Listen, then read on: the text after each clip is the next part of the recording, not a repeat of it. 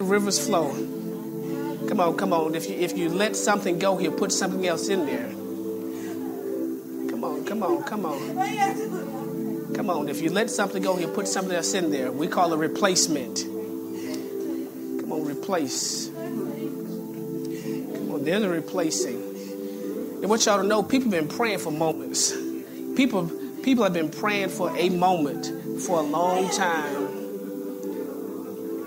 And let me tell you, some other people need a moment. Some other people need a moment. But you can't manufacture moments. You can't manufacture moments.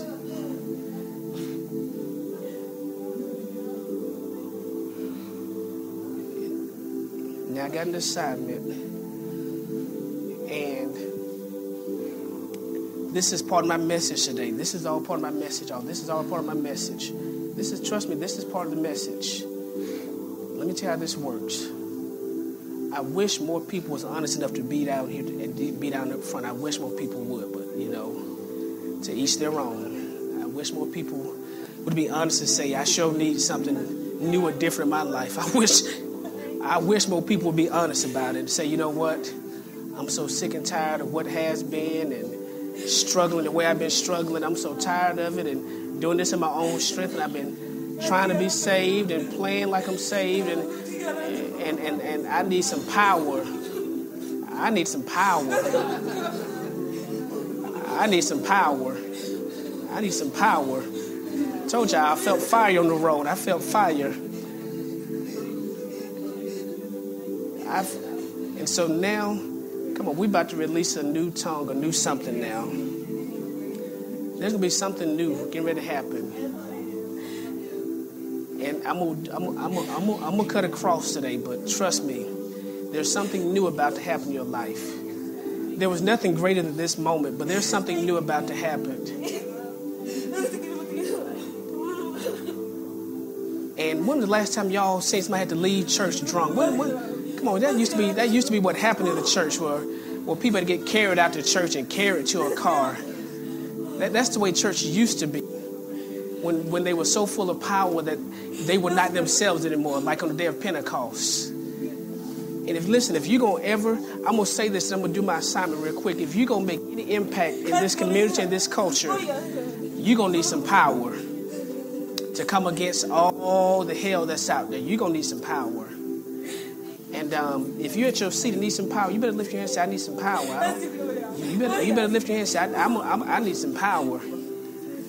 I ain't gonna make y'all, but if you're at your seat, you might want to lift your hand and say, I need some more power. I'm running on E, and what I thought I had what I needed, but your struggle proves to you that you don't have the power that you need. Your struggle proves that you don't have the power you need.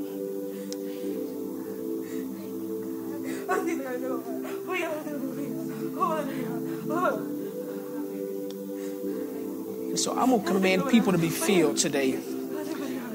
Be filled. Be filled. And every seed that was sown that would block this flow, yeah, we eradicate now. And I heard God say real clearly, tell my people it's time for something new now. I heard God say real clearly, tell my people it's time for something new. All right, let me help y'all. When you're at your lowest point, you go buy a new dress, a new pair of shoes, and your whole world changes. Just something new does, I don't want to mess with y'all, something new does wonders for you. When you're in a slump, people who are in a midlife crisis about to check out, they go buy a new car. It's just the thought of something new coming in your life that brings hope and excitement again. And I'm just telling y'all, God said it's time for something new. It's time to break these same old patterns, the same old tradition, the same old routine. It's time to do something different, because there is more to life than what you're currently experiencing.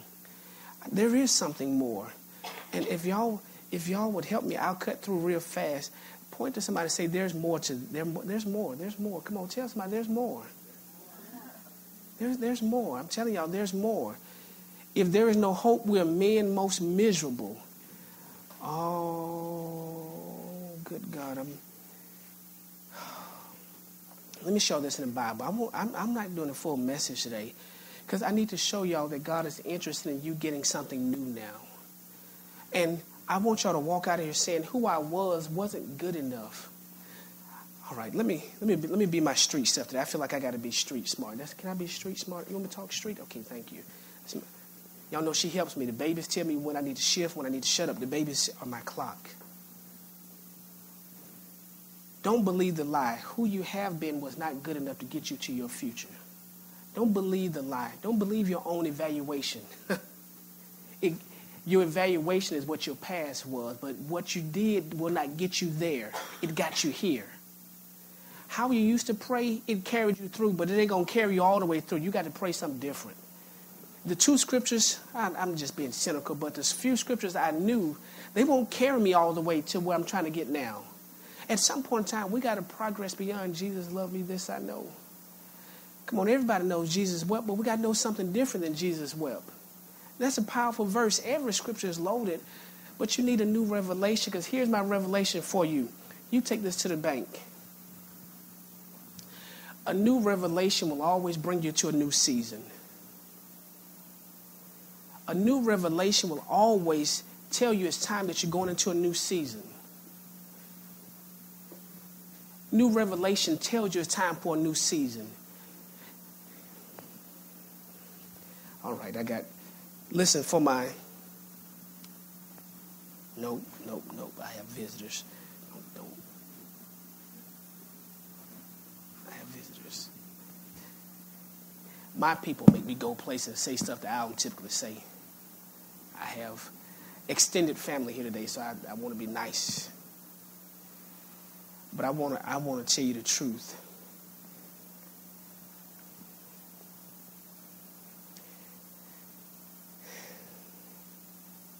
If you insist on holding on to the pain of your past, you're going to be that person that you always was. I just got to tell you, I know I got scriptures, but I got to tell you what I know right now. If you insist on holding on to the pain of your past, you're going to keep repeating your same experience all your life. You need a new revelation. It's in the Bible over and over again. Whenever God wanted his people to go somewhere different, he revealed another side of himself. He revealed something new, which tells me that 90% of the stuff you're going through is because God is trying to show you something new in life right now. Remember in the Old Testament, he was always El. He was always Jehovah.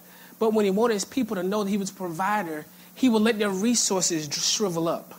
And then he would introduce himself as Jireh. He was always Jehovah Jireh. But they didn't know it. So that new revelation of Jehovah Jireh brought them into a new season of supply. And so I'm telling y'all what God told me real clearly. It's time for you all to begin to expect new stuff. I don't know why. I'm going to stay on this. Let me give y'all scripture. I'll clean this up. Listen, next week, I don't know what she's going to preach about. It's going to be a new message y'all have never heard, because it won't be me. But after she leaves, I'm coming back to preach this. Because you have got to, let me give it to you the way I hear it. You've got to raise your expectation that there's something else is coming, and that something is called new. The reason why we battle cycles of depression and doubt and despair is because we don't believe anything new is going to ever happen. We believe we're confined to these prisons called life. It's always going to be this way. I'm going to always have this experience. And when we have nothing new coming, then it puts us in a prison that we can't move out of. So you got to expect new things. Let me just show you this. My time, I ain't got but a few seconds. I'm going to come back and clean this up next week. Look, Isaiah 43:19. I'm going to come back and clean this up next week. He said, behold, I will do a new thing. Behold, I will do a new thing. I won't get through it. I won't even get through it. Behold, I will do a new thing. Anybody ready for something new in your life now? I'm just trying to keep my composure, because all the hell I've been enduring and all the foolish people around and all this other stuff, I'm ready for something new. All right, be still, Chris. Every once in a while, you ought to just slip here and say, Lord, send me something new.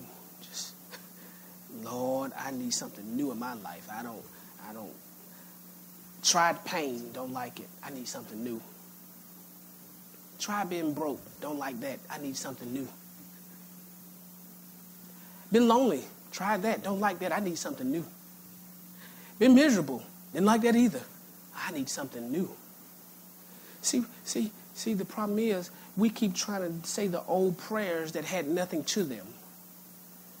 Now I lay me down to sleep. I'm going to pray the Lord, my soul to keep. And if I should die before I wake, I'm going to pray the Lord, my soul to take. Now, what news coming? All you said is keep me in the same place and same state I'm in and let me wake up into it again. Come on, what kind of prayer is that? Now I lay me down to sleep. I'm going to lay down. I pray the Lord, my soul to keep. Keep me right where I'm at. And if I should die before I wake, get me out of here. Take my soul. Come on, and then you wake up the next morning into the same stuff over and over again. Nothing different. And that same cycle of depression and despair starts knocking at your door. The same old thing starts knocking again. Why? Because nothing new.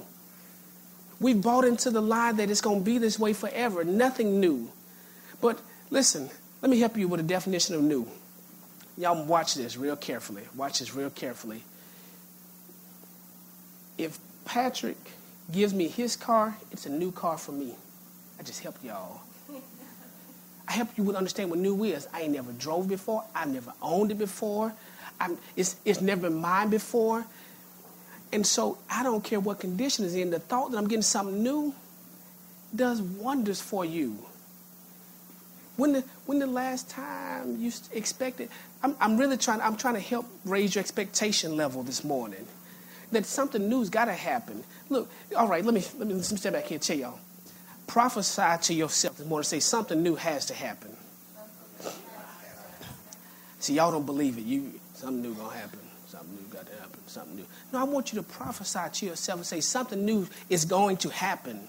Something new is going to happen. Come on, you got to begin to tell yourself, I refuse to keep having the same experience over and over. You know what? I got angry. I said, I refuse to let 2015 end the same way 2014 and 2013 did. Unfulfilled promises, unfulfilled dreams, all these goals. Come on, if you had a goal list, a continuous goal list, it would roll over from 2013 to 2014 to 2015. You'd have so many goals, you'd be miserable. Look at this. And I'm gonna get out of here. I will do a new thing. Watch this. Now it shall spring forth. Shall you not know it? Here's a revelation I want you to get. And please hear me. God can do something new in your life and you can miss it. We didn't see that in the scripture carefully. He could be doing something new in your life. You can miss it. Where did I get that from? Shall ye not know it? In other words, he could be doing something new in your life and you have no clue about it. And here's where I want to get to. If I don't get nowhere else today, this is the rest of the message God told me to tell y'all. Stop fighting what I'm trying to do new in your life.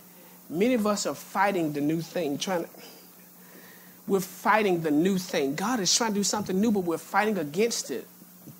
We're fighting because we don't know it's him doing something new. Because there's safety in what was old. Come on, human beings are very routine. Let me tell on you. I'm going to tell on the person beside you. That person beside you drives the same way to work every day and have driven that same route for years. They ain't never went a different route. Same route. Come on, there's other trees, other grass, other streets. There's other new stuff, but we're so routine that we miss out on all kind of stuff in life. Being routine because it's safe. But it's time for something new now. We can't keep, for the sake of being who we was, doing what we have done, because it's possible we can miss it. Let me play this out practically. I don't have much to say to that. You drive your same routine, stale route to work. All of a sudden, this day's a traffic jam. 90% of us will sit there, complain and gripe, and say, Lord, move the traffic instead of taking a different route. More than one street leads to your job. You can go a different way to get out the traffic. But most of us will sit in the traffic jam of life, in the routineness, and be dissatisfied instead of just trying something new for once. See what I mean? We've gotten into a rut, and so now we're breeding dissatisfaction, and we're not looking for anything new, and so now life becomes horrible and just a pit. And so my job is to pull you up out of the pit and say, God is interested in doing something new in your life, and you may be missing it. You may be missing the signals. The traffic jam could be just a signal, go a different way today. Maybe I want to show you something different. Maybe there's a person over there I need you to bless. Just maybe I want to speak to you by the river. I don't know, but maybe he want to do something different. But we could be rejecting what he's doing new. And so that's one of the things God told me. He said, Chris, please tell them, don't fight what I'm doing new in their life. Tell them to let it go. Just trust me. Trust me. Let me give you one more scripture, because I'm telling you, I heard this so strongly.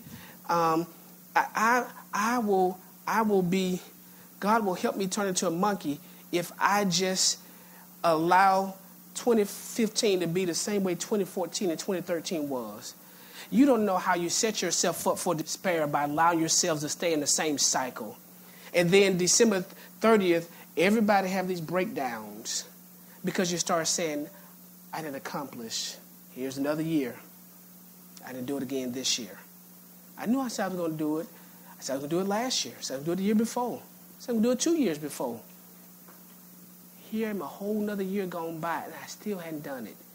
And you don't realize you're setting yourself up for a meltdown every year. All right. So you got to be careful to do something different. Check this out. This is how new it is.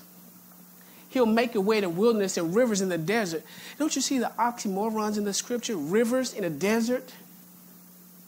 A desert has a dry place, but he's saying to be well watered. Ooh, come on.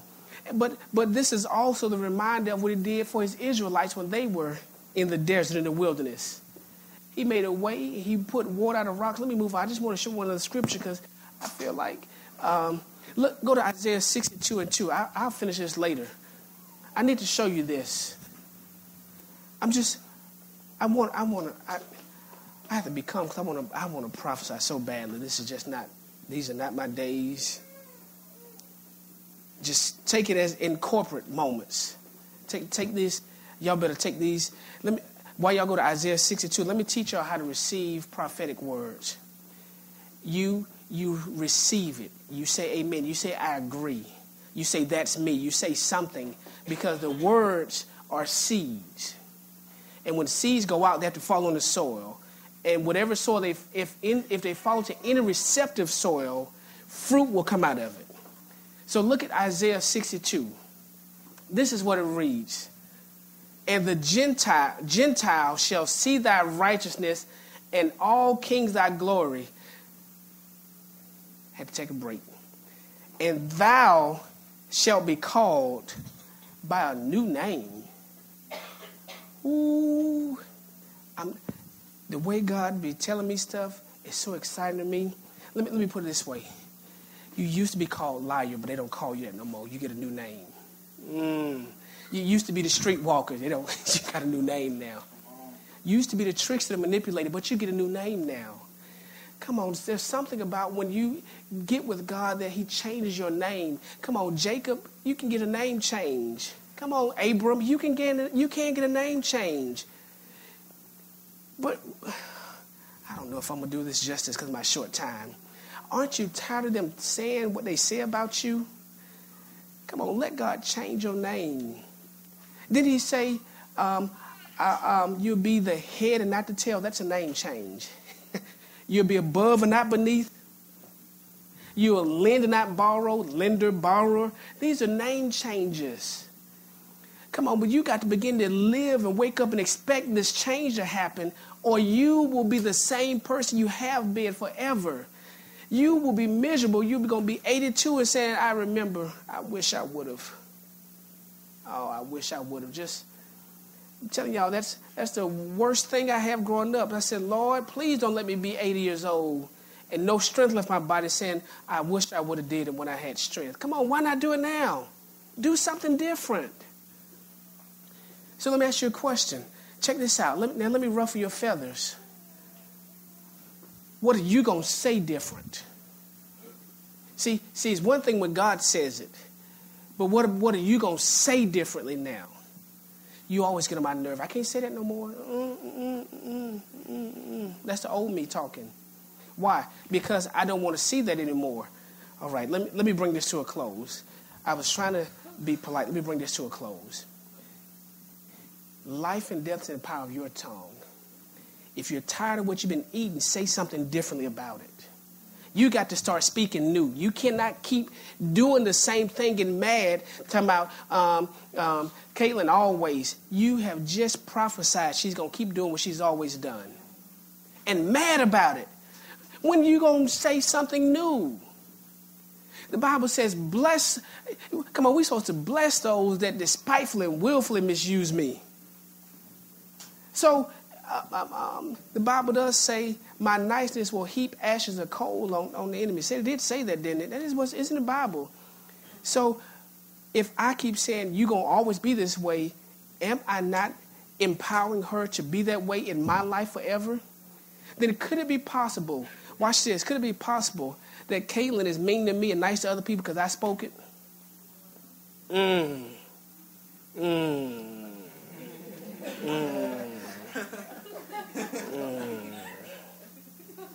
Could it be possible I'm getting what I'm getting from her because what I released on her? And here's the crazy part. I'm jealous and envious because she treats them better now. Come on, I know how church people do it. And they sit around and say, she always nice to them, but always mean to me. Come on, you spoke that. Your old words have produced this. So you've got to say some new stuff to see something new. Life and death in the power of your tongue. If you're tired of what you live in and see, and say something new. You won't say it new if you don't expect it to be new. So when you wake up in the morning, this is a new day. This is the day that the Lord has made. I'm going to rejoice and be glad in it. I know it ain't all well. But I'm going to say something differently. I'm going to say it until it becomes new. You know what I figured out? The reality of new is, what's old to you is new to me. All right, let me explain that so I can get out of here. Let me explain that. You may be used to it this kind of way. I ain't never had it like that before. So what may be old to you can still be new to me. See, I got the revelation. I was going to show you all these pictures. The church in Kenya called me, sent me an email, sent some pictures. And they're so excited. And he said, we're gonna do something new. We got to do something different. And I'm just looking at these pictures. I'm saying, and I caught on the revelation, they worship God in a tent, a 4-sided tent with makeshift flaps on the side. And I'm saying, I need something else right here. And I said, if they had this,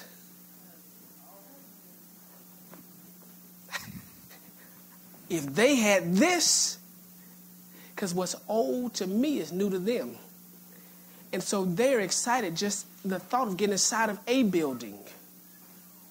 See, where your expectation is determines where you go and what you say. So while I'm too busy talking about what ain't, they talking about said, I wish I could. And they're expecting it, but here's the difference. Ladies and gentlemen, here's the difference. Because they're expecting it, they're doing something about it. And please make yourself this last note, because time won't allow me to do it. You'll never do something about what you don't expect to happen. If you don't expect it to happen, you ain't going to do nothing about it. All right. As long as I believe my child is crazy, I'm going to do nothing different. Say, you'll be out the house soon. Just keep going. But if I get a revelation that they can be different and I change my expectations, I'll start doing stuff differently to them, for them, and about them. I told you revelation will always bring you to a new season. Once I get the revelation that it's not like this always, my expectation changes, then my action changes. And what the devil has mastered in this season of your life is stealing your vision that something will be better. He's convinced you that it's going to always be this way. It will never change. And you just sitting here waiting on your exit, your death sentence so you can exit this prison. I was watching the movie last night. I was trying to sleep. I don't sleep on Sunday nights well. I was watching a movie. And I was watching Shawshank Redemption. And I never really paid attention to it. I watch it. I just never really paid attention to it. But a couple of scenes that slapped me last night. Two men both sitting in a prison. One man miserable, the other man happy in there. I'm finished when I tell y'all this story. Oh, Dr. Morgan is miserable in there. He's even gotten scared to get parole because he said, I'm institutionalized now. I can function in this. I master this. Matter of fact, his words in the movie was, they look up to me in here. Out there, I'll be a nobody. So I like being here. While the other guy, what's his name, Andy, the other guy, advancing and started handling the warden's money. And Andy is optimistic while in prison, smiling the whole movie, while everybody says miserable. What they never knew the whole time, here's your revelation, Andy always saw himself outside that prison. And every day while they was miserable and crying, Andy was digging a tunnel to get out. You see what happened? Because he saw himself out and expected out, he always took action to not stay where he was. While everybody else was miserable. Inside, just going through the motion of routines, just barely surviving because they don't see nothing better happening. And they're sitting there digging a tunnel, saying, it won't be like this always. I'm getting up out of here. So I got the revelation in the spirit realm. If some of us would just wake up and say, it won't be like this always, we'll start doing small little things. And if you start doing these little things, you'll soon find yourself in a whole different place. Because, watch this, Andy took everything the warden threw at him and walked out of prison a rich man. See, he didn't stand there complaining about the trouble, the persecution. Put me in isolation, no problem. When I come back, I'm gonna appeal for more money. It ain't no big deal. I'm not condoning, but Andy, he got the revelation. The more you afflict me, the more I'm gonna grow.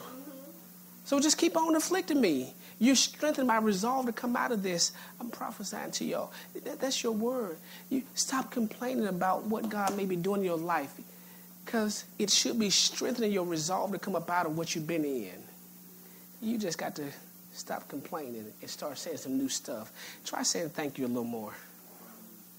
Try saying thank you, God. I know it ain't well, but just thank you anyway. Thank you that I'm still alive. Thank you that I'm not, I know I have all the latest clothes, but thank you I do have clothes on my body. Just thank you. I know I'm not eating steak every day, but at least I'm eating. Be honest. I'm just being honest. Start saying thank you, because you'll find out that attitude, expectancy will breed something else to happen in your life. But we're going to pick up on this next week anniversary. Week after that, I really want y'all to see that God is very serious about doing something new in your life. Now, you got homework this week. Wait a minute, hold on. Y'all just to come to church and sit around and let somebody tell y'all some responsibility in the kingdom. No, if a man don't work, he don't eat. So listen, y'all, you plan on eating at church, you got to do some works. You want God to give you something new, work out what he gave you last time. Man, don't work, you don't eat. So let me tell you what you got to do this week.